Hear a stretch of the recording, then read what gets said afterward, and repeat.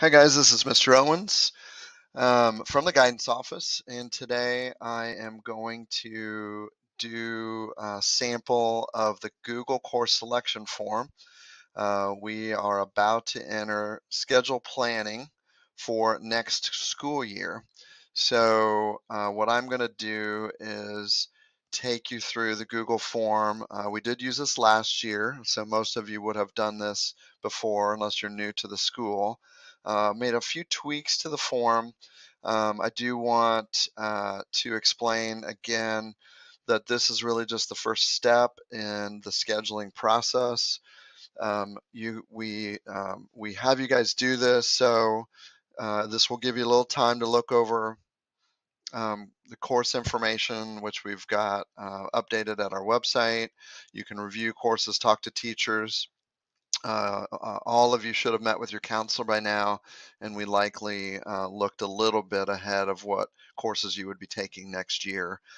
This particular video is for all upcoming 10th, 11th, and 12th grade. So I'll be jumping around a little bit, but obviously the process will be the same for all of you.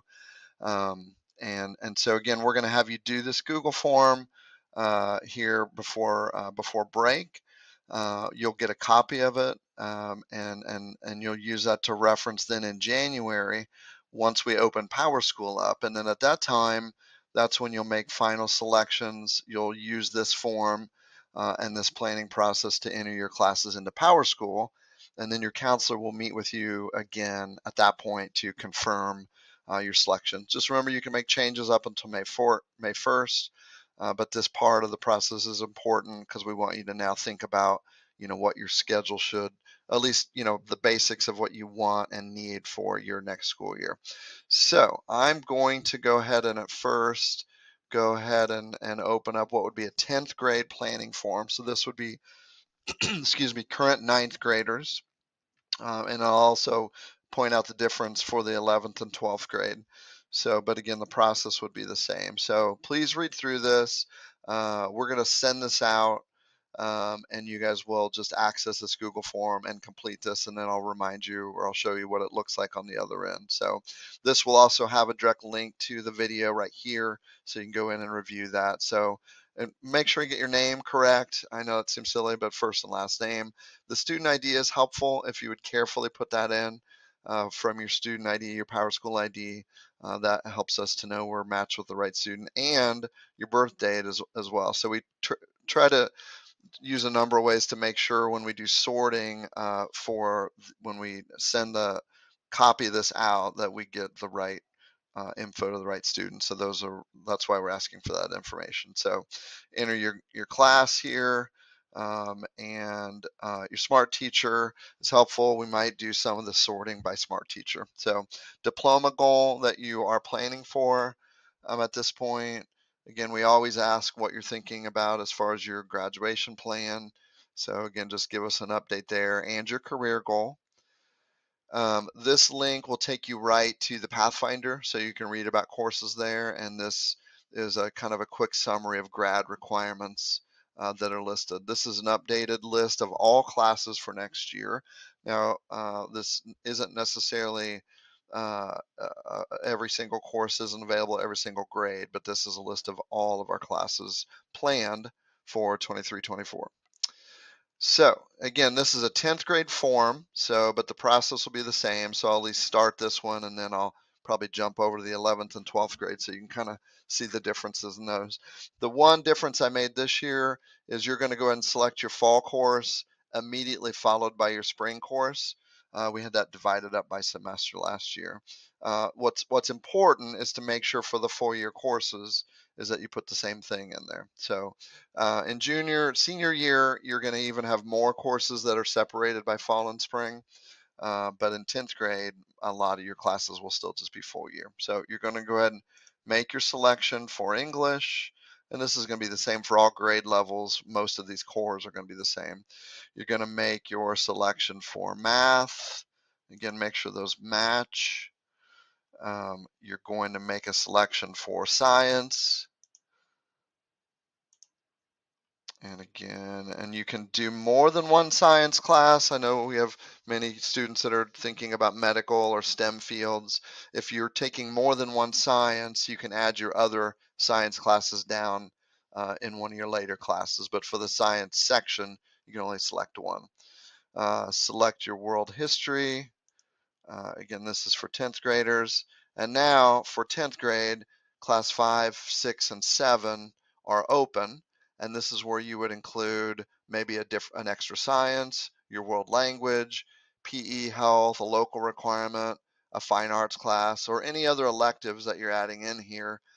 If you are taking study hall, I think go ahead and list that for class 7. If you're not taking study hall, then you would just pick another class. So, and again, those are going to be, again, where you're going to type in. I'll just give you one sample. So let's say I'm taking Spanish 2. Make sure if it's a 4-year class, again, that you have the same class in. If it's a different class, maybe you're taking 2D art and drawing. Okay, so then for class 6, if you have 2 different 1-semester classes. So that's real simple, again, how that works, and then go ahead and include a couple alternates here.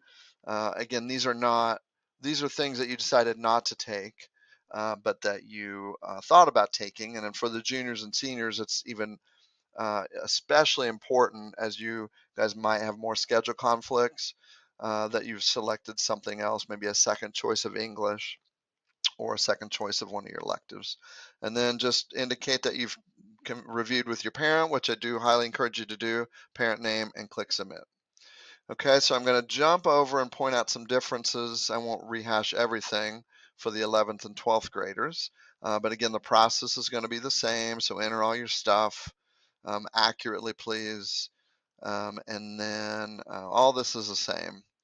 So now for juniors, you've got some different English course options for the first time. So there's no English 11. So you'll be able to pick from a variety of courses here, including some of which are only 1 semester. So if you're picking one of these 1 semester English classes, like I want to take mysteries, literature, for your other semester, you've got to pick something different. For this one, I'm going to do creative writing. Okay, those are only 1 semester, so you wouldn't pick the same thing. Now, if you're doing AP language, for example, that's a full year English course, and you'll pick it for both. Okay, and again, that would be the same for seniors.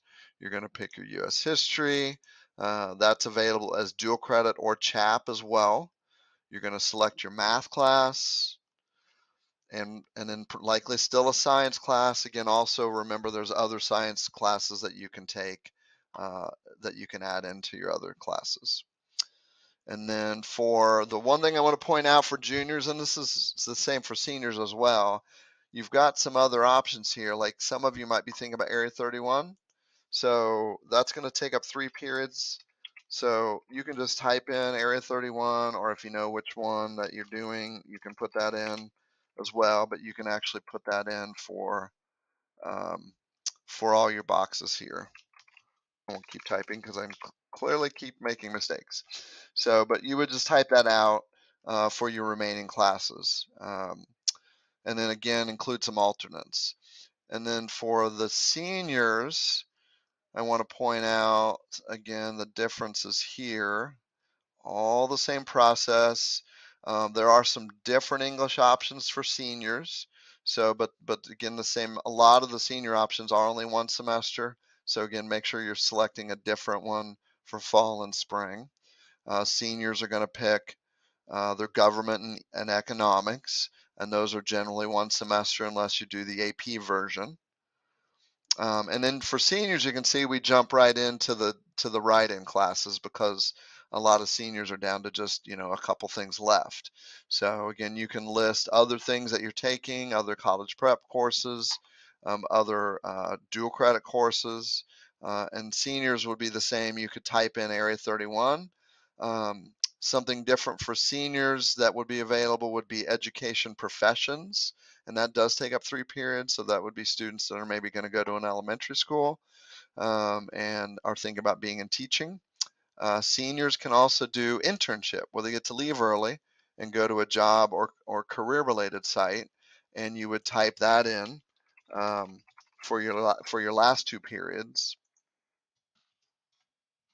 just for an example. Okay, so that's basically what I wanted to point out is that I really can't type, and I apologize. Um, I shouldn't do live typing on a video. So anyway, again, alternates, everything else is the same. Okay, so again, the way it's going to come out, I got to reminder what you guys will get on the other end of this is you'll get a copy. So here's a sample 11th grade course plan, and you can see everything lines up, um, and that all looks really good. Um, and so you'll get a copy of this, again, for 10th, 11th, and 12th, the same. A senior, I think the senior one I have in here, so you can see how it would look like if you were selecting Area 31, it would just take up the last half of the day. If it was internship, it would come up at period 6 and 7, or education professions would fill in these periods as well. But make sure, there's going to still be 7 things listed for both semesters for all grade levels. So that's basically it. Fairly easy and self-explanatory. Again, this is the first step in the planning process, and this will help both your counselor and you guys to have a copy of your plan. And then we will put all this into Power School in January. So hopefully all that makes sense. Definitely reach out if you have questions throughout the process. We're here to work with you throughout. So thanks a lot. Let us know if you have questions.